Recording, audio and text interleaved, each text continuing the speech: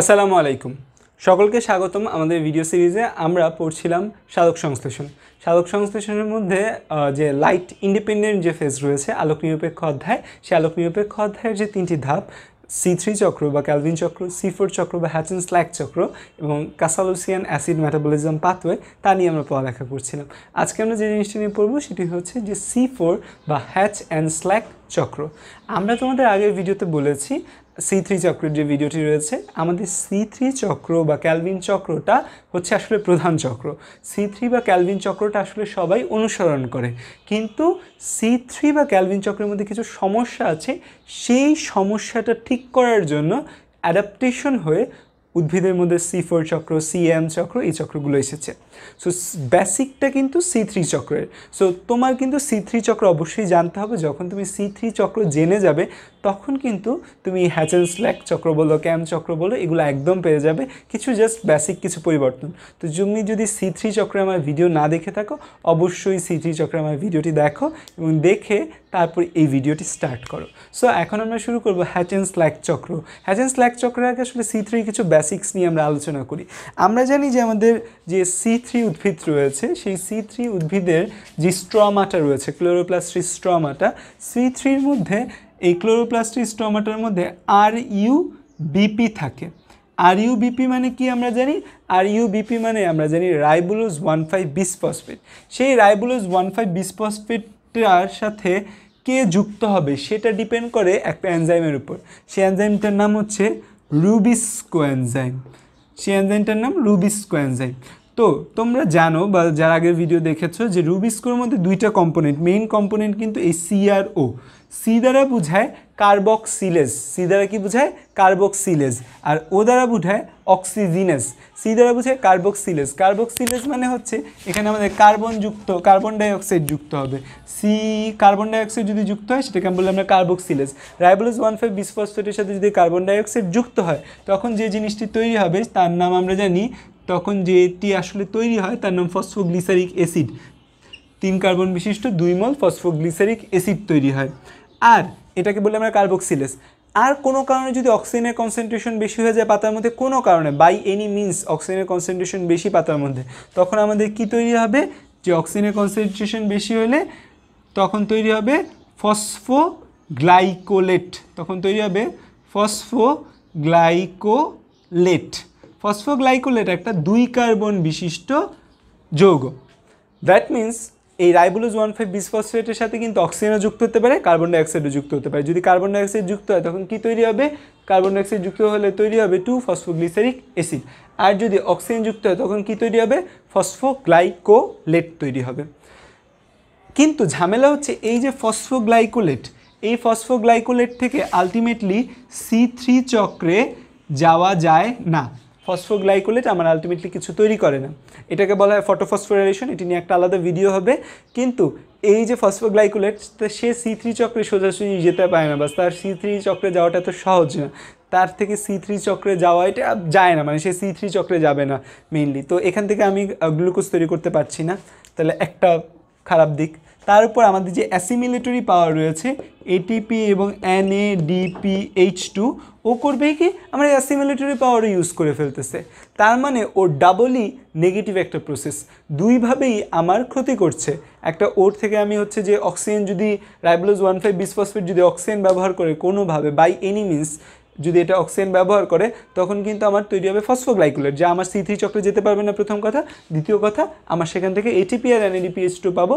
ATP আর NADPH2 খরচ হয়ে যাবে। তার মানে এটা আমার জন্য একটা নেগেটিভ প্রসেস। এবং আমরা জানি এই ফটোফসফোরাইলেশনের ফলে আমাদের সালোক সংশ্লেষণের পরিমাণ কত পার্সেন্ট কমে যায়?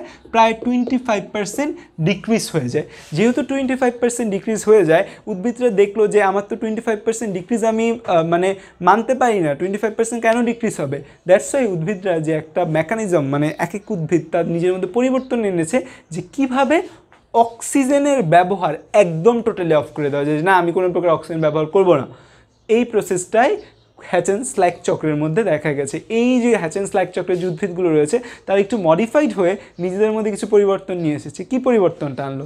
যে ধরো এটা একটা উদ্ভিদের পাতা, এই উদ্ভিদের পাতার মধ্যে আমরা জানি পাতার নিচের দিকে ধরি স্ট্রমাটা থাকে, এই নিচের দিকে স্ট্রমাটা রয়েছে, স্টমাটা বা যেটাকে আমরা পত্ররন্ধ্র বলি, এখান দিয়ে কি ঢুকতে পারে, পত্ররন্ধ্র দিয়ে কিন্তু একটা জিনিস মনে রাখবা, পত্ররন্ধ্র দিয়ে কিন্তু অক্সিজেনও প্রবেশ করে, কার্বন ডাইঅক্সাইডও প্রবেশ করে। পত্ররন্ধ্র দিয়ে কিন্তু কি প্রবেশ করে, বের হয় অক্সিজেন কার্বন ডাইঅক্সাইড দুইটাই বের হতে পারে। কিন্তু নর্মাল কন্ডিশনে পত্ররন্ধ্রের মধ্যে কিন্তু কি বেশি থাকবে, নর্মাল কন্ডিশনে কিন্তু পত্ররন্ধ্রের কার্বন ডাইঅক্সাইড বেশি থাকবে, বা কোনো কারণে ধরো অক্সিজেন বেশি হয়ে গেল, তখন কিন্তু এই যে আমাদের ডাবলি নেগেটিভ যে প্রসেস রয়েছে সেইটি ঘটে, মানে ফটো রেসপিরেশন ঘটে। তো আমি চাচ্ছি ফটো রেসপিরেশন ঘটতে দিব না।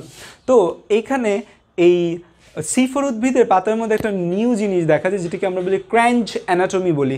নাম দেখবে তোমাদের বইয়ে রয়েছে ক্র্যাঞ্চ অ্যানাটমি। ক্র্যাঞ্চ কথাটা একটি জার্মান ওয়ার্ড। ক্র্যাঞ্চ মানে হচ্ছে রাউন্ড বা গোল বা র্যাপড, মানে চারপাশ থেকে ঘেরা থাকবে। তো এই যে দেখা যায় আমাদের এখানে পাতার মধ্যে, ধরো এই মাঝখানে এটা ভাস্কুলার বান্ডেল ভিবি, এই ভাস্কুলার বান্ডেলটাকে চারপাশ থেকে ঘিরে রাখে। ভাস্কুলার বান্ডেলটাকে চারপাশ থেকে ঘিরে রাখে, দ্যাট মিনস ভাস্কুলার বান্ডেলের চারপাশে একটা আবরণ তৈরি হয়। এই যে ভাস্কুলার বান্ডেলের চারপাশে একটা আবরণ তৈরি হয়, তার মানে একটা বান্ডালের চারপাশে আবরণ। সো বান্ডেলের চারপাশে আবরণ মানে বান্ডেলটাকে ঘিরে রাখতেছে, তো বান্ডেলটাকে চারপাশ থেকে আটকে রাখছে, এটাকে বলা হবে বান্ডাল শীত বলা হবে। এটাকে কী বলা হয়, বান্ডাল শীত। তাহলে আমরা এখানে কি পাই, বান্ডাল শীত পাই। সো এটাকে আমি বিএসও বলতে পারি। তার মানে এই যে আমাদের হ্যাচেনস-ল্যাক চক্রের মধ্যে আমরা পাতার মধ্যে বান্ডেল শীত পাই।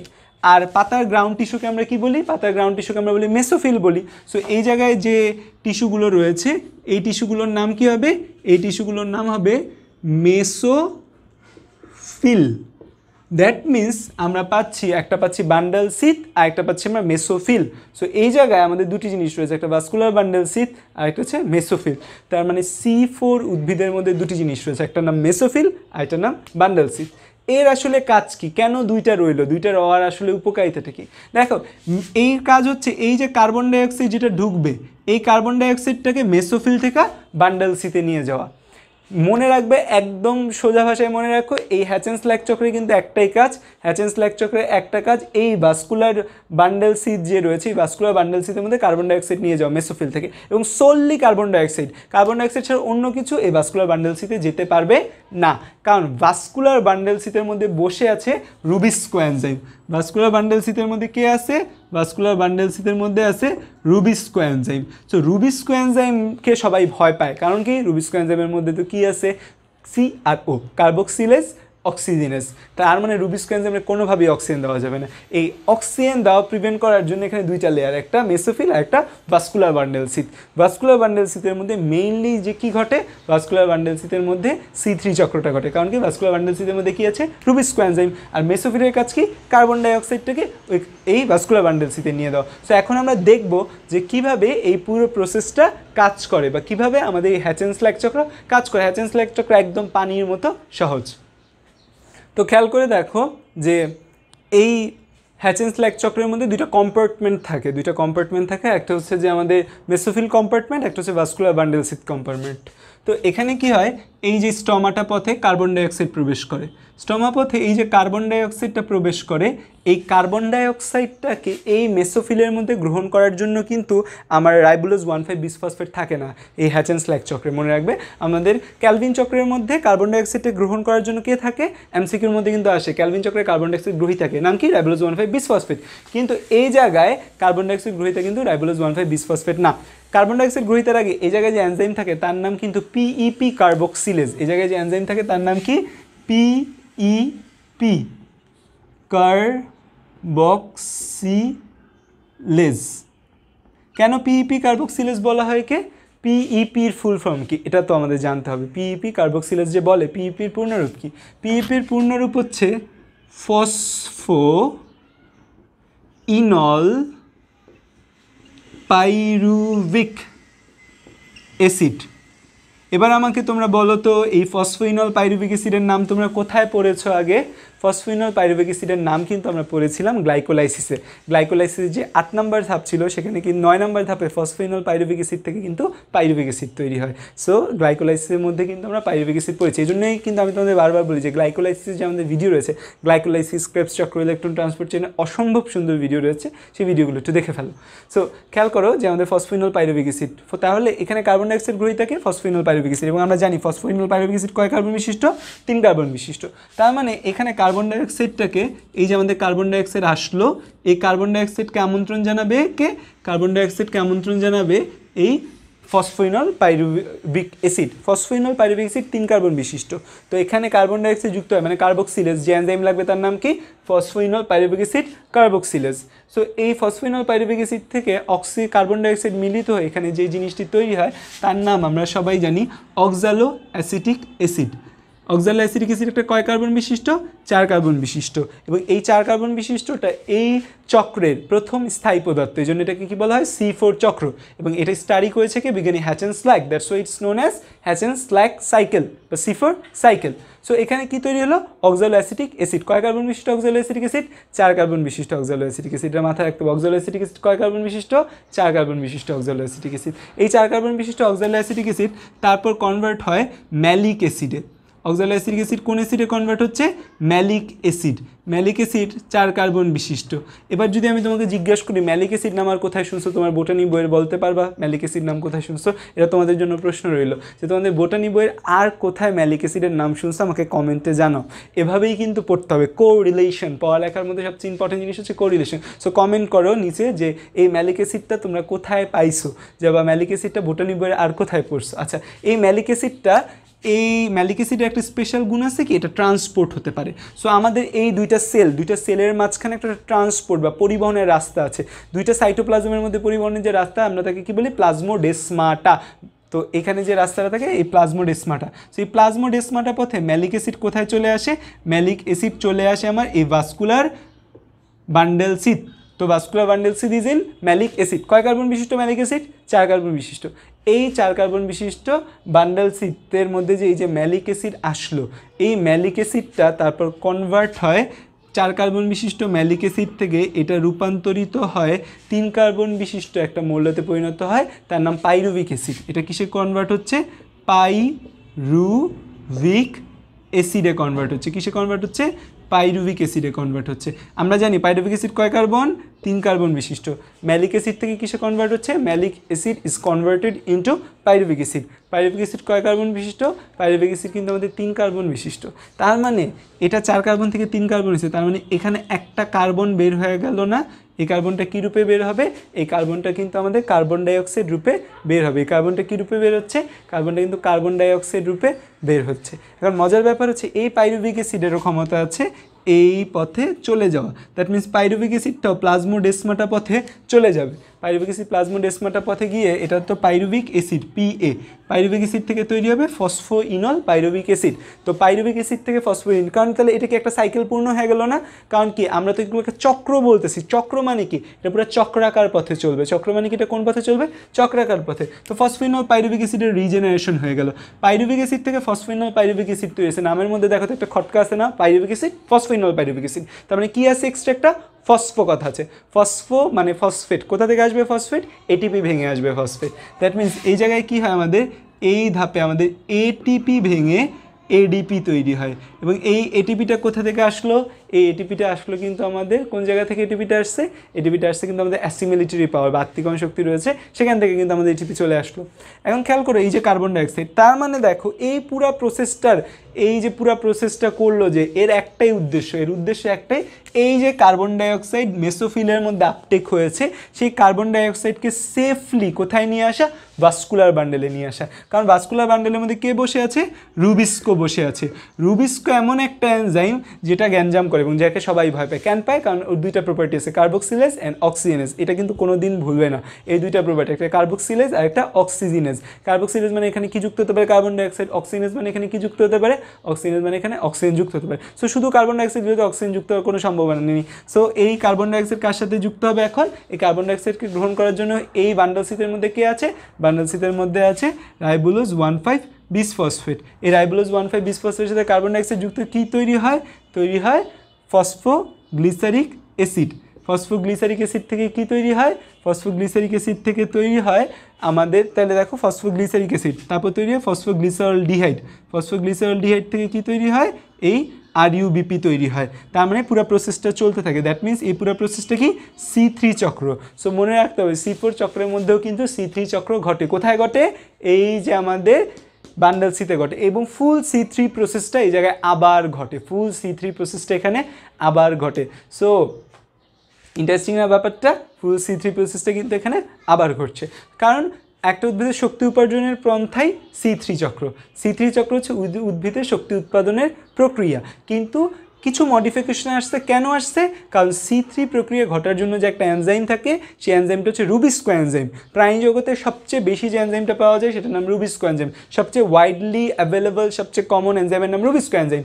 এই রুবিস্কো এনজাইমের গ্যাঞ্জাম হচ্ছে কার্বক্সিলেজ অক্সিনেজ। এখন সবার ইচ্ছা একটাই, কোনভাবে এইটাকে আমি বাইপাস করতে পারি, কোনভাবে আমি অক্সিজেন না ঘটতে দিতে পারি। সো কী করব, আমি একদম ধরে অক্সিজেন নিয়ে আসবো। সো এই জিনিসটা আমি একবার আবার রিক্যাপ করি তোমাদের সামনে। দেখো, আমাদের এই যে হ্যাচেনস-লাইক চক্র রয়েছে, হ্যাচেনস-লাইক চক্রের মধ্যে দুটি কম্পার্টমেন্ট আছে, একটা ম্যাসোফিল আর একটা ভাস্কুলার বান্ডেল সিট। এই জন্য একে কিন্তু বাই কম্পার্টমেন্টাল সাইকেলও বলা হয়, যে দুইটা কম্পার্টমেন্টের মধ্যে ঘটে।